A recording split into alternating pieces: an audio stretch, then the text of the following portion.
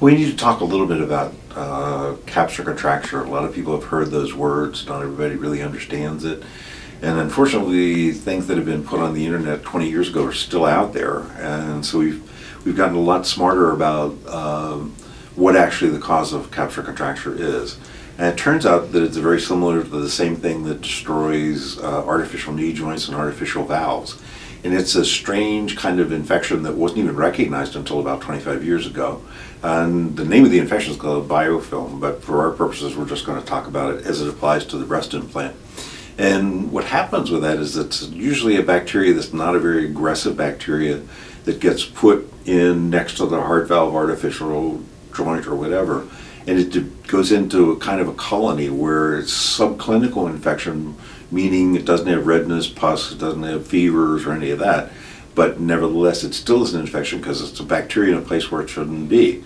And over time, when it's around a breast implant, it could cause the breast implant to get too round, too hard, too high on the chest, and if it's left long enough, it can even become uncomfortable.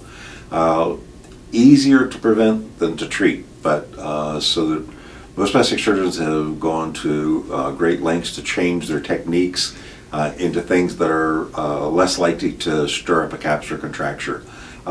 Capsular contracture is the number one significant complication with breast surgery. At some point in the United States, it was as high as 16%.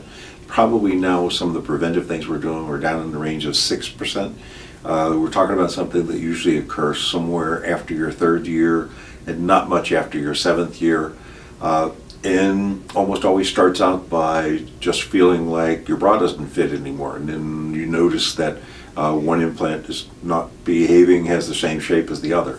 At that point, there's a lot of things that can be done to intervene and maybe turn it around without having to have a surgical correction. A complication that we're getting better at, not only diagnosing but also treating. There have been some new devices that have come on the market that are actually significant in treating the capsular contracture, and I can talk to you more about those at a different time. So that pretty much covers the topic that we were discussing today, and we'll continue to do more videos, and hopefully you'll find them educational and a little bit entertaining.